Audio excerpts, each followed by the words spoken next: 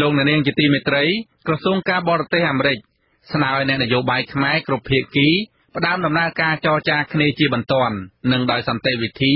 ដើម្បីរកដំណោះស្រាយបញ្ចប់វិបត្តិនយោបាយបច្ចុប្បន្ននិងឈានទៅរកការផ្សះផ្សាជាតិឲ្យបានឆាប់បាទលោកមួងណារ៉េតរាយការណ៍អំពីព័ត៌មាននេះក្រសួងការបរទេសអាមេរិកកាលពីថ្ងៃទី6ខែវិច្ឆិកាបញ្ជាក់ប្រាប់អាស៊ីសេរីតាមរយៈសារអេឡិចត្រូនិកថាជំហររបស់រដ្ឋាភិបាលសហរដ្ឋអាមេរិកនៅតែព្រួយបារម្ភយ៉ាងខ្លាំងអំពីការចាប់ខ្លួនការធ្វើទុកបុកម្នេញនិងការបំផិតបំភ័យឥតស្រាកស្រានពីសំណាក់អាជ្ញាធររបបក្រុងភ្នំពេញទៅលើសមាជិកនិងសកម្មជនគណបកប្រឆាំងក្រសួងការបរទេសអាមេរិកចាត់ទុកចំណាត់ការបែបនេះគឺជាសញ្ញាណនៃការរីករាលដាលនៅក្នុងការបង្ក្រាបសម្លេងប្រឆាំងនិងការរំលោភសេរីភាពនៅក្នុងការជួបប្រជុំគ្នាដោយសន្តិវិធីនិងរំលោភសិទ្ធិសេរីភាពនៅក្នុងការបញ្ចេញមតិដែលមានធានានៅក្នុងរដ្ឋធម្មនុញ្ញកម្ពុជានិងអនុសញ្ញាអន្តរជាតិស្តីពីសិទ្ធិពលរដ្ឋនិងសិទ្ធិនយោបាយសហរដ្ឋអាមេរិកអំពាវនាវឲ្យអាជ្ញាធរបញ្ឈប់ការធ្វើទុកបុកម្នេញសម្លេងប្រឆាំង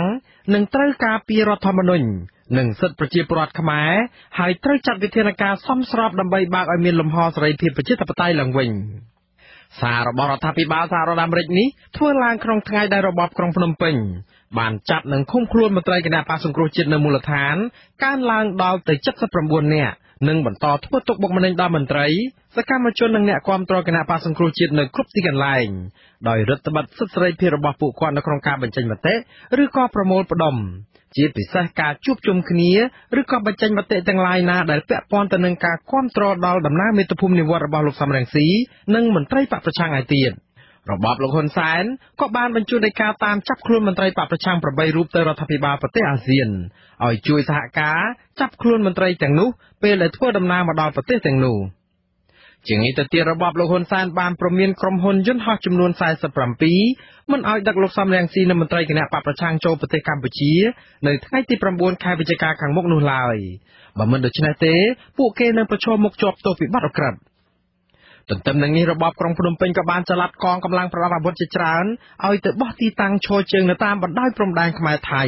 ជាពិសេសនៅច្រកប៉ោយប៉ែតនៃខេត្តបន្ទាយមានជ័យដែលជាទីតាំងគណៈបក្សសង្គ្រោះជាតិជ្រើសរើសយកជាកន្លែងឆ្លងចូលមកកម្ពុជាបើទោះជាយ៉ាងនេះក្តីប្រធានស្ដីទីគណៈបក្សសង្គ្រោះជាតិលោកសំរងស៊ីបញ្ជាក់ថាលោកនិងមន្ត្រីគណៈបកប្រឆាំងឯទៀតរួមទាំងពលករខ្មែរនៅថៃផងនឹងធ្វើដំណើរចូលទឹកដីខ្មែរនៅម៉ោង9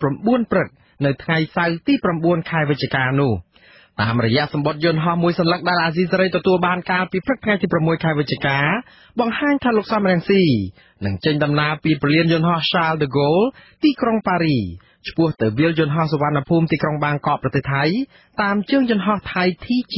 931សម្បត្តិនោះបញ្ជាក់ពេលវេលាចាកចេញពីទីក្រុងប៉ារីគឺនៅវេលាម៉ោង 12:30 នាទីថ្ងៃទី7ខែវិច្ឆិកាហើយនឹងចុះចតនៅវេលាម៉ោង 6 ថ្ងៃទី8ខែវិច្ឆិកាឆ្នាំ2019នៅឯទីក្រុងបាងកកប្រទេសថៃលោកសំរងស៊ីបានប្រកាសជាផ្លូវការនៅដំរាយផ្លូវនេះនៅក្នុងបទសម្ភាសន៍ជាមួយនឹងវិទ្យុអាស៊ីសេរីកាលពីយប់ថ្ងៃទី6ខែវិច្ឆិកាដោយបញ្ជាក់ថាលោកនឹងធ្វើដំណើរដោយថ្មើរជើងឆ្លងចូលប្រទេសកម្ពុជាកាត់តាមច្រកព្រំដែនអន្តរជាតិប៉ោយប៉ែតរចនាសម្ព័ន្ធបណ្ដាញយើងគឺយើងចង់ទៅប្រមូលផ្ដុំនៅ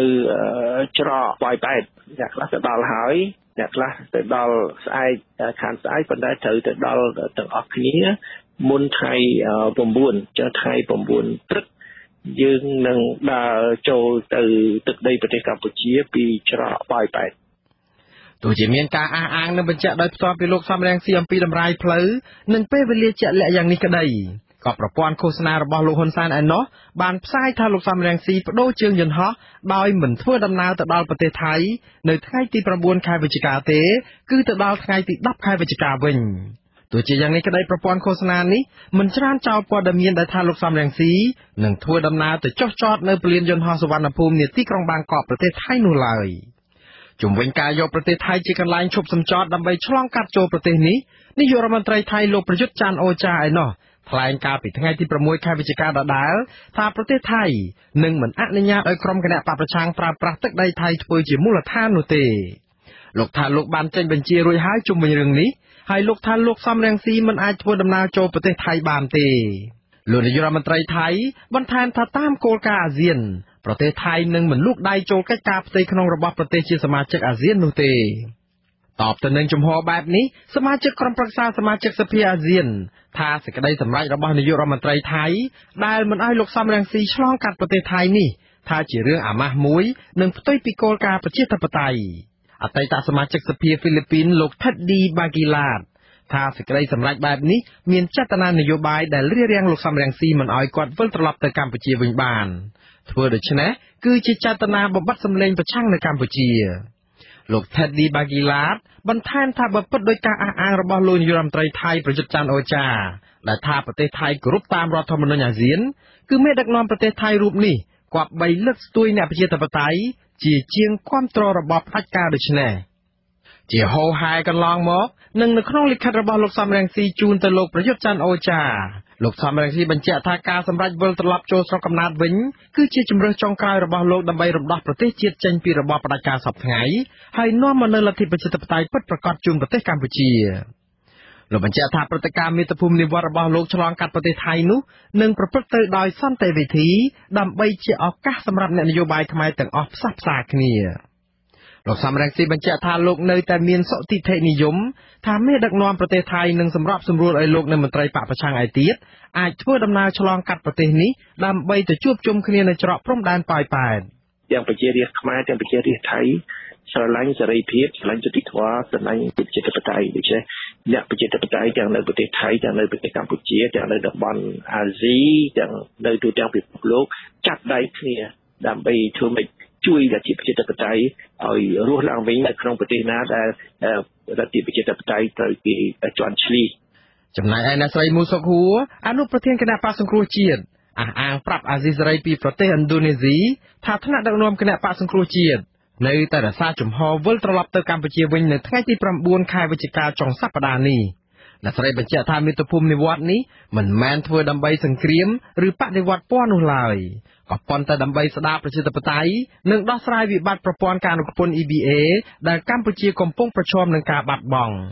អ្នកស្រីមូសុកហួរអះអាងបន្ថែមទៀតថាអ្នកកាសែតបរទេសដែលចូលរួមនៅក្នុងសន្និសីទសារព័ត៌មាននៅឯប្រទេសឥណ្ឌូនេស៊ីនោះចាប់អារម្មណ៍និងមានសំណួរជាច្រើនអំពីដំណើរមាតុភូមិនិវត្តន៍នេះក៏ប៉ុន្តែពួកគេរួមទាំងអ្នករៀបចំកម្មវិធីផងបានស្រឡាំងកាំងនៅពេលដែលឯកអគ្គរដ្ឋទូតខ្មែរប្រចាំនៅប្រទេសឥណ្ឌូនេស៊ីលោកហៅណាំបូរ៉ាដែលត្រូវជាកូនប្រុសបង្កើតរបស់អតីតរដ្ឋមន្ត្រីការបរទេសកម្ពុជាលោកហៅណាំហុងបានចេញមករំខានដល់ដំណើរការកម្មវិធីនិងហាមមិនឲ្យអ្នកស្រីថ្លែងទៅកាន់ក្រុមអ្នកកាសែតនៅក្នុងវីដេអូខ្លីដែលបណ្ដាញសារព័ត៌មានបរទេសបានបង្ហោះបង្ហាញឲ្យឃើញសកម្មភាពលោកហៅណាំបូរ៉ាចេញមករារាំងអ្នកស្រីមូសុកហួរមិនឲ្យមានមតិនិងថាសន្និសីទកាសែតនេះគឺជារឿងខុសច្បាប់មន្ត្រីទូតខ្មែររូបនេះបានប្រាប់អ្នកកាសែតឲ្យបិទមាត់នៅពេលដែលពួកគេព្យាយាមសួរលោកអំពីថាតើសន្និសីទកាសែតនេះខុសច្បាប់យ៉ាងដូចម្ដេចអ្នករៀបចំកម្មវិធីបានប្រគល់សិទ្ធិឲ្យលោកហៅណាំបូរ៉ាបកស្រាយចំពោះសំណួររបស់អ្នកកាសែតវិញក៏ប៉ុន្តែមន្ត្រីការទូតរូបនេះបានបដិសេធមិនឆ្លើយសំណួរអ្វីទាំងអស់នាយករងទទួលបន្ទុកកិច្ចការតំបន់អាស៊ីនៃអង្គការឃ្លាំមើលសិទ្ធិមនុស្សអន្តរជាតិ Human Rights Watch លោក Phil Robertson ឯណោះបញ្ចេញប្រតិកម្មនៅលើបណ្ដាញសង្គម Twitter ថានេះគឺជាទង្វើប្រមាថធ្ងន់ធ្ងរនិងគ្មានលក្ខណៈការទូតអ្វីបន្តិចសោះឡើយរបស់ឯកអគ្គរដ្ឋទូតខ្មែរប្រចាំនៅឥណ្ឌូនេស៊ីនេះលោកបន្តថាករណីនេះបង្ហាញពីការប្រើប្រាស់សិទ្ធិអំណាចដោយរំលោភបំពាននិងការព្យាយាមរំខានដល់សេរីភាពនៃការបញ្ចេញមតិនិងការជួបប្រជុំនៅក្រៅប្រទេសពីសំណាក់មន្ត្រីរបបលោកហ៊ុនសែនជំវិញការដែលឯកអគ្គរដ្ឋទូតខ្មែរលោកហៅណាំបូរ៉ាទៅឆាវអុកឡុករំខានសន្និសីទសារព័ត៌មានរបស់អ្នកស្រីមូសុកហួរនោះសមាជិកក្រុមប្រឹក្សាសមាជិកសភាអាស៊ាននិងជាអតីតតំណាងរាស្ត្រហ្វីលីពីនលោកថេឌឌីបាហ្គីឡាតថាចរិតបែបនេះបង្ហាញថាអាជ្ញាធរកម្ពុជាមានចេតនារារាំងកិច្ចពិភាក្សាអំពីស្ថានភាពនយោបាយឥរិយាបថបែបនេះគឺផ្ទុយគ្នាស្រឡះទៅនឹងការអះអាងរបស់តំណាងឯកអគ្គរដ្ឋទូតខ្មែររូបនេះដែលថាគោរពស្មារតីពិតរបស់អាស៊ានព្រោះស្មារតីពិតរបស់អាស៊ាននោះគឺសំដៅទៅលើការលើកស្ទួយសិទ្ធិប្រជាពលរដ្ឋនិងសិទ្ធិនយោបាយដោយអនុញ្ញាតឲ្យប្រជាពលរដ្ឋនៃប្រជាជាតិអាស៊ានមានសិទ្ធិសេរីភាពនៅក្នុងការអនុវត្តសិទ្ធិជាមូលដ្ឋានរបស់ខ្លួនដោយគ្មានការភ័យខ្លាចពីការតាមធ្វើបាបឬក៏សងសឹកណាមួយស្មារតីពិតរបស់អាស៊ានមិនមែនមេដឹកនាំផ្ដាច់ការធ្វើអាក្រក់បានស្រេចតែនឹងចិត្តដើម្បីបំផិតបំភ័យមន្ត្រីបកប្រឆាំងដែលជាប់ឆ្នោតដោយស្របច្បាប់ដូច្នេះនោះទេខ្ញុំបាទមួងណារ៉េតអាស៊ីសេរីពីរដ្ឋធានី Washington